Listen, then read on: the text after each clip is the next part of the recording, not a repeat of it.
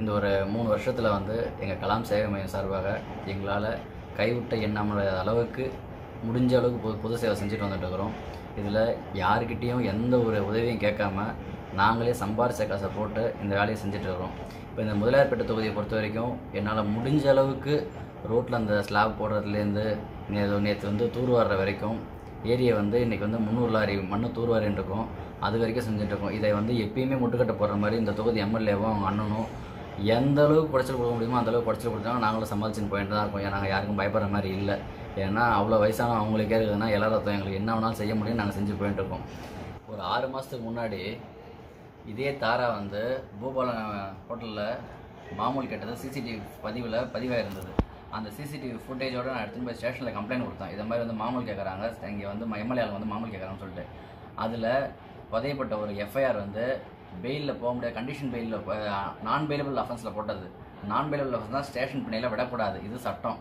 அவங்களை எட்டுமே கொடுத்ததுக்கு அந்த நம்ம தொகுதி MLA ஃபோன் பண்ணி இல்லை எங்களுக்காக தான் கேட்டாங்க, அவங்கள விட்டுடுங்கன்னதும் இதே ஸ்டேஷனில் அந்த கேஸை கோர்ட்டுக்கே கூட்டமாகவும் அவனை அப்படியே மன்னிச்சு விட்டாங்க.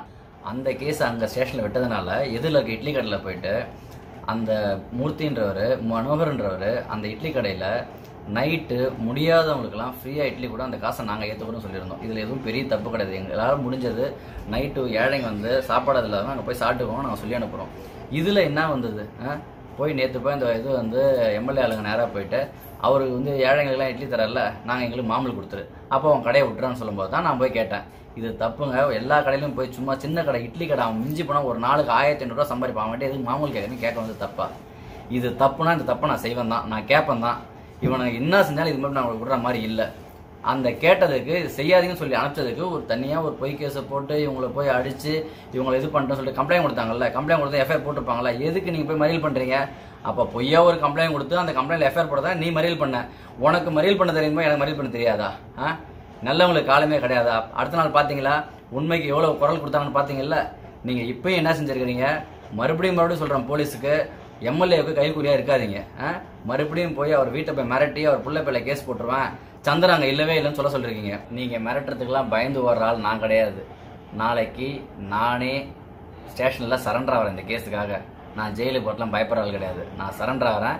இது வரைக்கும் நீங்கள் செஞ்ச எல்லா டீட்டெயில்ஸும், என்னென்ன தவறுகள் செஞ்சீங்க, எந்தெந்த தவறுலாம் போலீஸ் உங்களை காப்பாற்றி விட்டாங்க, எல்லா டீட்டெயில்ஸும் நான் வக்கீல் நம்பரில் எடுத்துக்கின்னு நாளைக்கு ஸ்டேஷனுக்கு வரேன். சரண்டர் ஆகும்போது அதை பற்றி சொல்கிறேன். அதுக்கு நீங்கள் அங்கே வந்து எனக்கு பதில் கொடுங்க. நன்றி, வணக்கம்.